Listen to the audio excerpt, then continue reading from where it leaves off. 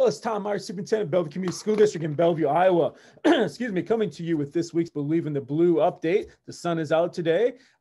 Spring is around the corner. I want to congratulate our girls basketball team for an outstanding season this year. They finished the year 20-2 with one of those losses coming last night to Northland, a very good Northland team that way. But congratulations to our girls on a great season. Congratulations to all of our participants at all levels in basketball, wrestling, bowling, and beyond that were happening in the winter season. It is now time for spring sports to start. Track will be starting soon, along with soccer, along with golf. Hard to imagine with the snow on the ground right now, but golf will be starting up, and then baseball and softball. We also have the musical coming up at the end of the month, or the end of March that way. So a lot of positive things happening that way, feeling like spring and everything like that. I want to take just an opportunity to talk a little bit about what we want our students to do, and what we want people to do is, when you have an idea, go for it. See what's happening. Behind me here, fat squirrel or flat squirrel. Maybe this is only me, but I heard it from my son's hockey coach. Use the example of, you want to be a fat squirrel instead of a flat one. A flat squirrel is the one that goes out in the front of the car and goes back and forth and ends up being flat. Okay, you want to be that fat squirrel that, hey, I have a goal and I'm going across that road, or I have a goal, I'm going to accomplish that.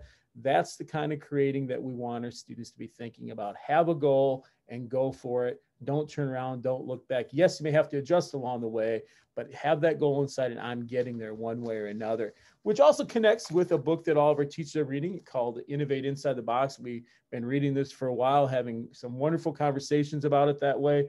The one chapter in here is called Risk Takers, and the start of it says, life is too short to be scared and not take risks. I'd rather be the person that's like, I messed up than I wish I had did that. So we want to make sure that our students are taking those chances, challenging themselves in their learning, doing something different, learning something new. We should strive not to have an answer for every question, but a question for every answer as well.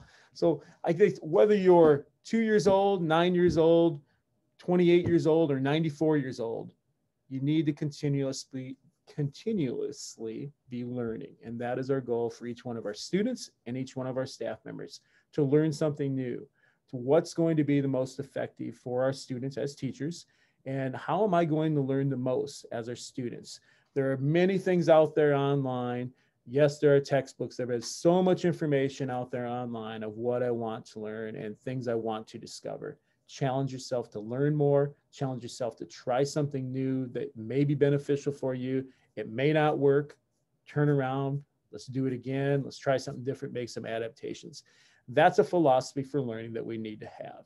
And we need to allow our students to have those opportunities as well. And we're striving to do that more and more within our system that way. On that note, I want to tell you just a few notes for upcoming early dismissals and no school days. March 24th is a 2-hour early dismissal for professional learning.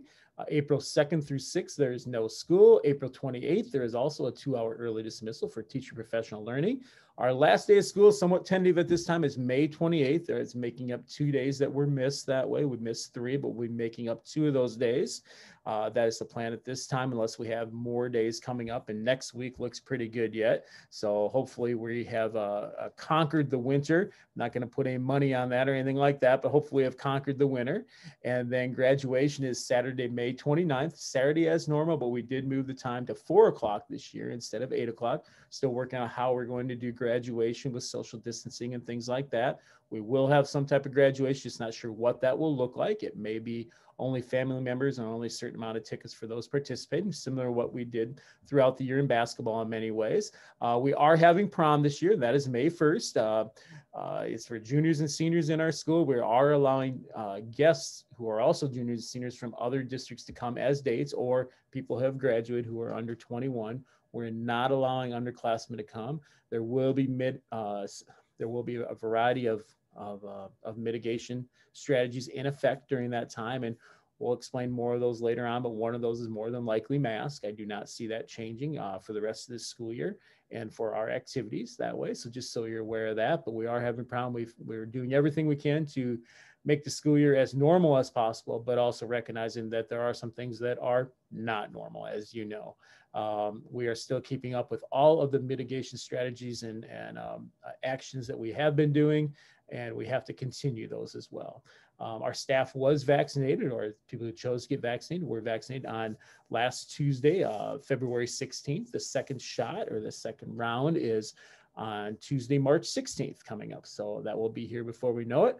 Want to let everyone know that. And then the first day of school for the 2021-22 school year is Monday, August 23rd. That is tentative. That has not officially been approved. We'll have a public hearing on a calendar, likely at the April board meeting, but wanted to let you know that that's the first day we're allowed to start with students as well. So there'll be some summer learning opportunities as well, but it's been long enough on here. Everyone have a great day. Have a great weekend. I know it's Thursday, but yeah, the sun's out that way. Enjoy the day, enjoy the sunshine, and we'll go from there. Have a great one, everyone.